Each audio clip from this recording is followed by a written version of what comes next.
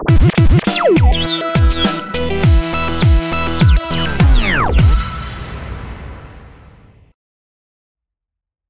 this is Chris from JustGoodBites.com, your ultimate source for all Apple-related news, reviews and tutorials.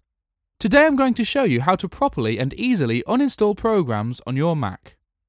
As you can see on your screen, I'm going to guide you through 3 recommended ways of removing OS X applications. First, we'll go through the manual method. Then I'll show you how to remove Mac App Store applications. And finally, an additional tip on how to uninstall applications using a third-party solution. So, without further ado, let's learn how to remove OS X applications manually. Uninstalling applications manually can be done in 4 steps, which include removal of applications to the trash bin and finding their obsolete files and extensions. I will explain all 4 steps in detail, so let's start from the first step. This step includes removal of unwanted or unneeded apps from your applications folder to the trash bin, which then needs to be securely emptied. By default, OS X stores applications into 2 different locations on your hard drive, and one of them is your applications folder. You can easily find it in your Finder. As you can see on the screen, some applications are self-contained icons, while others are placed within folders. If you right-click on a self-contained application and select Show Package Contents, you can see that there are folders and files that are hidden behind this icon.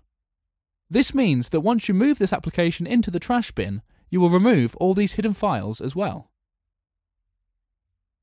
In contrast, some applications use clearly visible folders and files, such as Microsoft Office or Adobe's Creative Suite. These are usually more complex applications, and in many instances, these applications have various files stored within the system. The first step is to move unwanted applications to the trash bin, and then select Empty Trash to completely get rid of them. The next step shows how to find obsolete files that are no longer needed on your OS X, since you've already removed the main portion, which are also known as application support files. You need to click on your hard drive's icon, usually visible on your desktop, and then go to Library folder in Finder. This is where you need to look for folders and files named after the applications you've previously removed from your applications folder. My suggestion is to use the search function, and also to look in the folder named Application Support. It is also wise to take a look at a folder named Preferences. Remember to look for folders and files strictly named after an application you want to remove. Similarly to the previous step, in this step we are going to remove obsolete support files from your user library. We need to access another library folder, but this one is going to be tied to your username. Open Finder, click on Users, and choose your username. Now click on the library folder.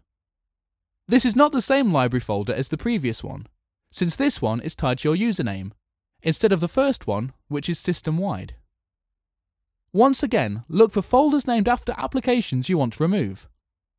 You need to look for these folders in the main library view, as well as in the following folders: Application Support, Launch Agents, Launch Daemons, Preferences, Preference Panes, and Startup Items. So, once again, here's the list of folders that you need to check. These folders usually contain obsolete files, so just keep in mind that you're looking for folders named after applications you already removed. This final step is needed for those persistent applications that hide their files deep within the system. In case you've deleted an application but it still tries to launch on startup, this might solve your problem.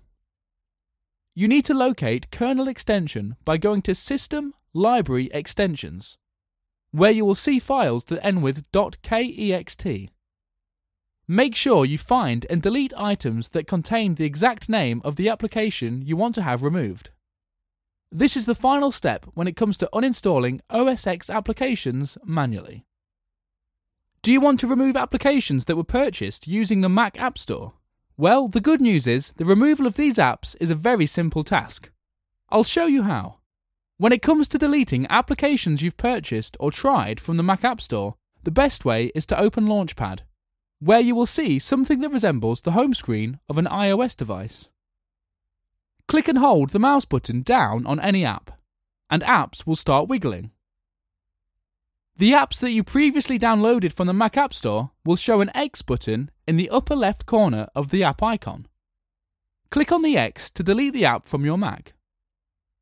For applications that don't show the X button, you will need to follow the first part of this video and go to your Applications and Library folders to get rid of them. In case you really don't like to search for folders within Finder to remove them, or if you're really afraid that you might break something, I have another solution for you. You can use an app designed to get rid of other apps. I'm going to show you how to use App Cleaner, one of the most popular third-party uninstallers. By the way, the app is completely free of charge. As you can see, this is a very simple and even minimalistic app. When you open it, you will see a small window that says Drop your apps here, and that is exactly what you need to do. Naturally, you can drag and drop one application or several at the same time. When you drag an application onto App Cleaner, this app will search for obsolete fragments in all those folders that I previously told you about. As you can see, this app will tell you how many files have been discovered, as well as how much space you're going to regain after deleting the apps you previously selected. Simply click on Remove and the app will finish the job on its own. I hope you have found today's tutorial easy to understand and helpful as well, and that you're going to use this knowledge to free up some space on your hard drive and help your Mac perform better. Subscribe to Just Good Bites YouTube channel to stay notified about the latest tutorials, and visit our website for daily posted news, reviews and tutorials.